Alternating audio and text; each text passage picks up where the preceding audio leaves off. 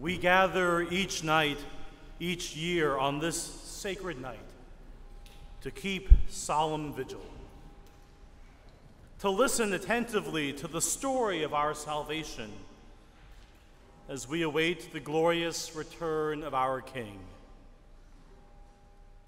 to remember how in times past he created us out of nothing, out of his own love. How he led his people Israel, dry-shod, through the Red Sea, out of Pharaoh's grasp, into freedom. How he spoke to us through the law and the prophets, showing us the way to life. And finally,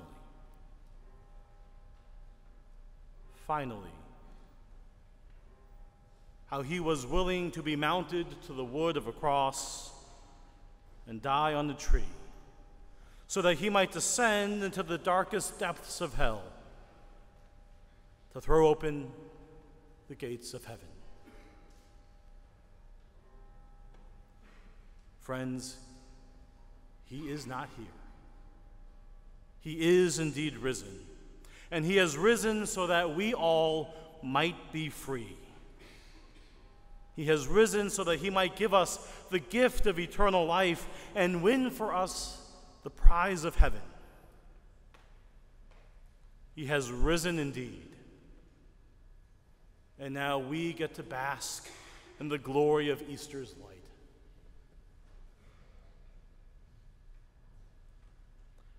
But for 12 of you, this Easter rising is no mere commemoration. For this night, Christ invites you to die to self and to rise anew, refashioned in his own image and as a member of his body. My dear elect, in just a few moments, through the sacred waters of baptism, he will wash you clean of all sin.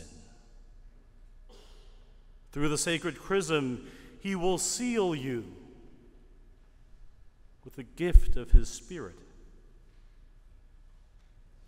And under the auspices of bread and wine, he will come to you,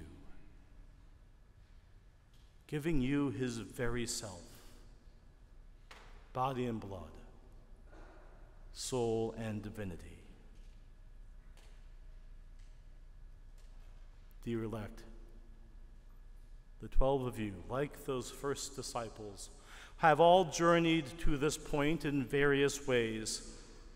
And over the past 7 months, you have listened carefully to the sacred scriptures.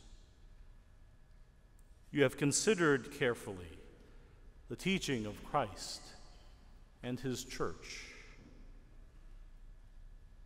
And you have sought to conform your way of life to that of Christ. And now the hour of your salvation has come. And we will be glad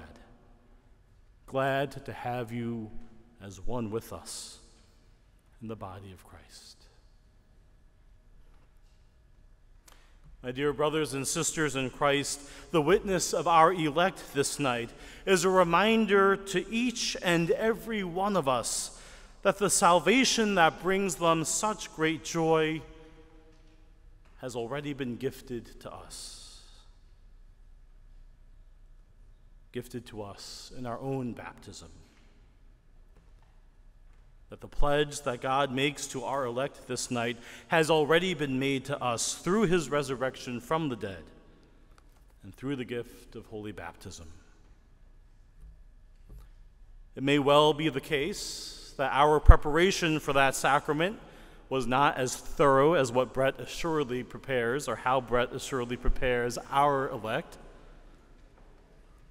It may well be the case that our memory of that saving event may not be as clear as it will be for the 12 of you this night. It may well be the case that our joy in receiving this gift has waned over time, and that the day-to-day grind of life has slackened our zeal. It may well be the case that we have grown frustrated and despondent by our own seeming inability to break the shackles of sin and grow in the life of virtue.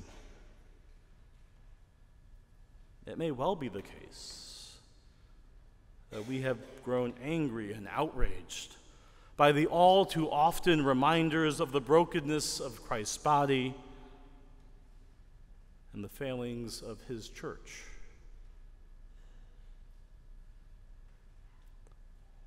But this night, Christ reminds us that even if we find ourselves in any one of those categories or so many more, the promise Christ makes to our elect this night is the same promise he made to each and every one of us, that he will love us and love us to the end. That we are worth dying for, and we are worth sharing the glory of resurrection with. On this night, our zeal for faith is easily inflamed by the witness of our elect, by the glory of this liturgy, by the supreme beauty of this space, the voices of our choir.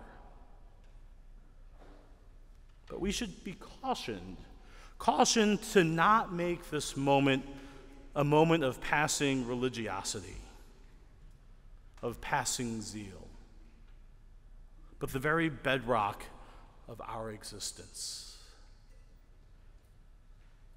That the joy we celebrate this night and share this night is to be the joy that defines every aspect of who we are. Our joy, our trust, our charity, all of it is rooted in the simple fact that Christ has died so that we might be free. That we need not earn our salvation, for he gifts it to us on the wood of the cross. This night,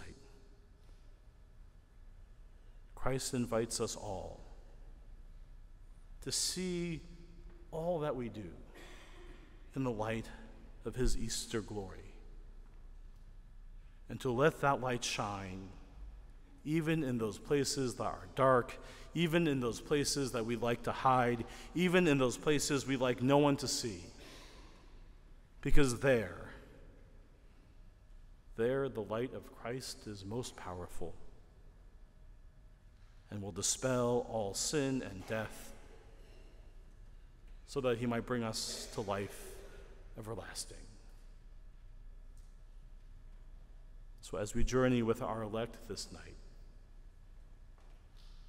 may we be reminded of the salvation that has been given to us. May we bask in its joy.